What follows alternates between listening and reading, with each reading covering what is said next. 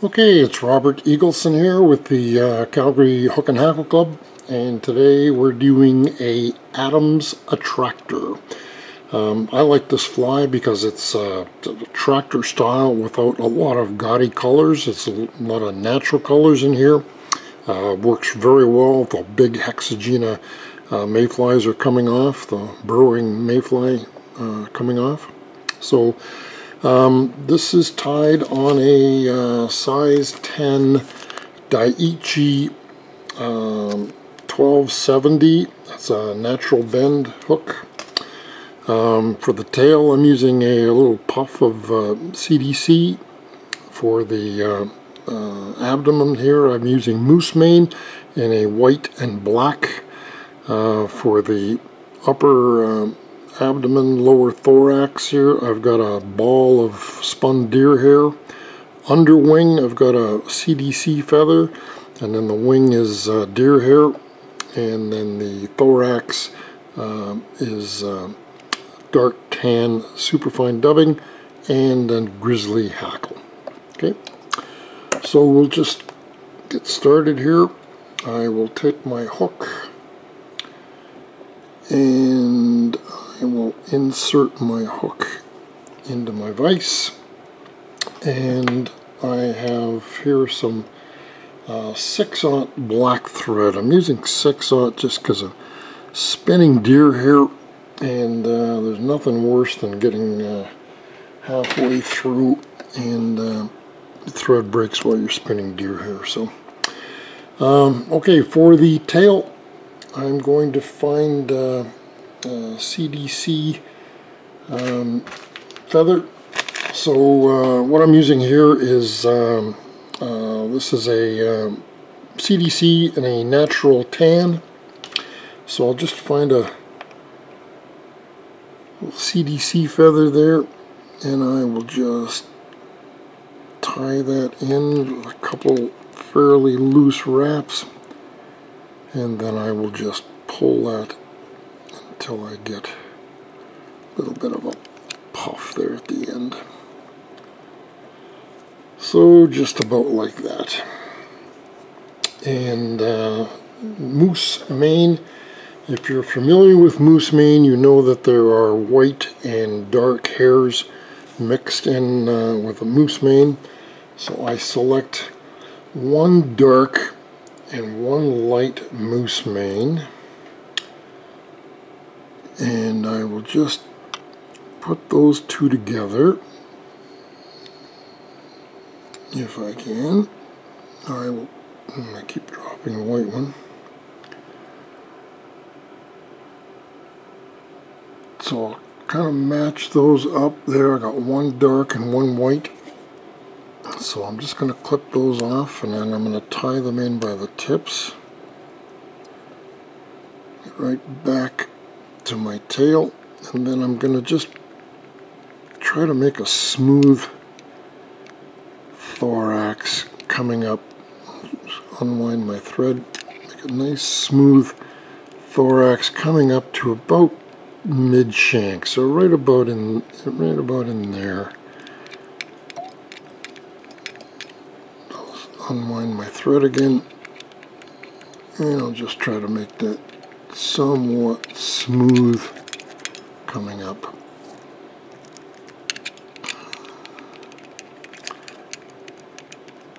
Just makes it easier to wrap that moose mane if you got a nice smooth underbody. Alright, so let's give that a half hitch there, and then we'll just get my thread out of the way. Grab my moose mane, and we'll just wrap those together.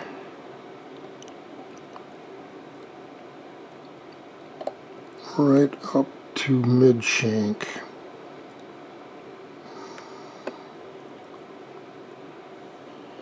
Coming apart a bit there.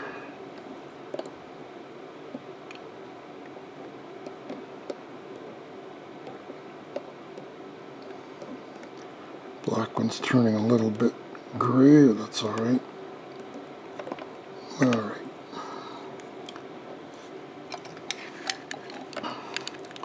So So we'll just tie those off, and we're roughly mid-shank, maybe a little forward. Alright, so now, because these moose mane can be a little bit fragile, and I don't want a fish tooth ruining this fly after just one fish, so I'm going to take some Solaris. This is a bone dry, it's called. It's very, very liquid flow type UV resin, and I'm just going to coat that with that UV resin, and that's going to make it pretty much bulletproof. I'll grab my UV torch and I'll just touch that up. And what I really like about this Solaris is that it dries not tacky. It's nice and dry when it's done. Okay, so I need my little deer hair ball there now. So I'm just going to find some deer, and I'm just going to pull a chunk, select a bit off the hide here. Okay, so I got a fairly decent size bunch of deer here. I am going to find my a little comb here, and I'll try to comb all of the fuzzies out of there. Okay, once I've got that, then I'm just going to take my scissors and I'm just going to even up those butts, and then I'm going to spin it around, and I'm going to clip all those off. So I've just got a bunch of the middle of the hairs here. So I'm going to place it down right on top of I want it. One loose wrap, two loose wraps, and then I'm going to let go, and I'm going to spin like 2 or 3 times right through the middle of that. So I got a good sized ball there. Move my thread up to the front, and I'm going to give it a couple 3 wraps right at the front. Okay, push that back a bit.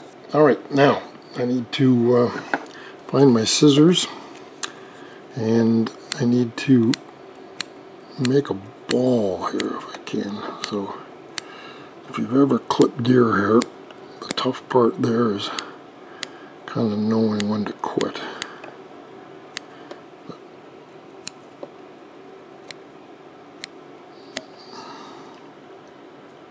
Alright, so I'm just using my scissors on an angle there to kind of angle towards the middle.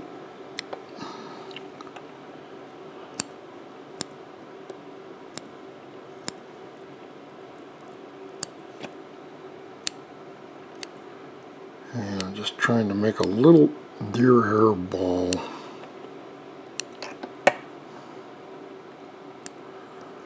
And like I say, knowing when to quit is more of an art than a science. So in the interest of time, I think we'll stop right there. Okay, so I've got my deer hair ball. I'm going to find another CDC feather, and this is going to be my underwing. It's got a little bit of a kink off to the side, but that's alright. So I want that feather to be about, come to about the bend here.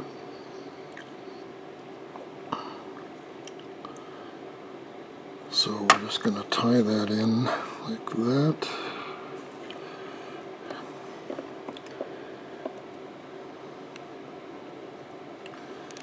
Yeah, I don't really like that kink in the back there. Let's try it like this, maybe. Put that kink to the bottom. Yeah, I think I like that better.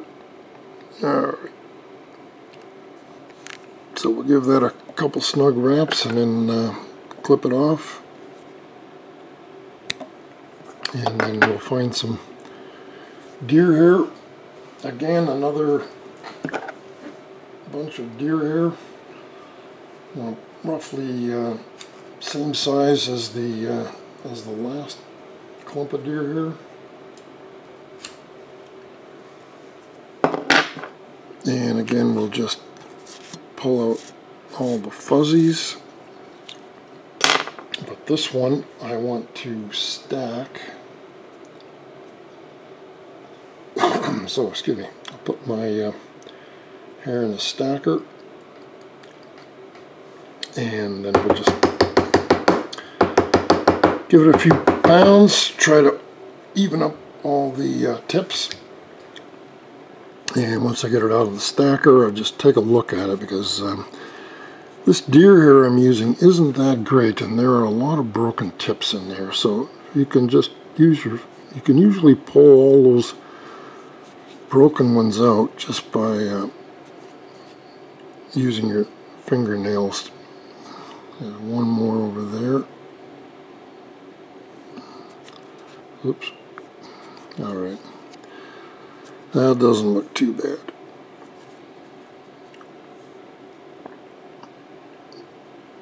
A couple more here. Alright. So I want the deer hair to be about the same length as that CDC underwing. So I'm just going to kind of measure there, and then, whoops, I'm going to measure there, and then use my scissors to clip it off. So, how do we do that? Doesn't look too bad. Alright. So we'll just cinch those down pretty good.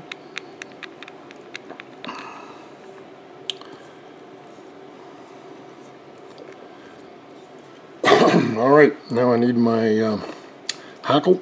So I've got a grizzly saddle hackle here, and I'm just going to tie that in, and then I will just clip the butt, and I'll make sure that's tied in right back. And now I need some dark tan superfine dubbing, and I really quite like superfine dubbing. It's got a floatant built into it, and it's easy to use. So just try to make a thinner noodle here, and I'm going to wrap back just to kind of help hold the wing back.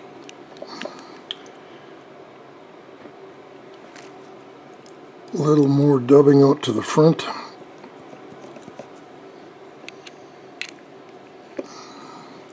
Maybe just a touch more.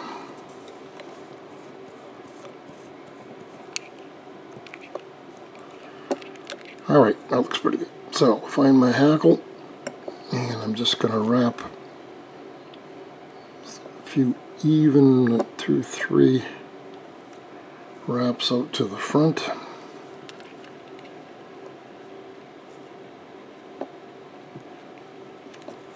And we'll just clip that excess.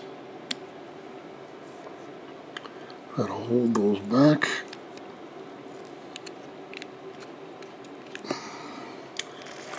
Find my whip finisher.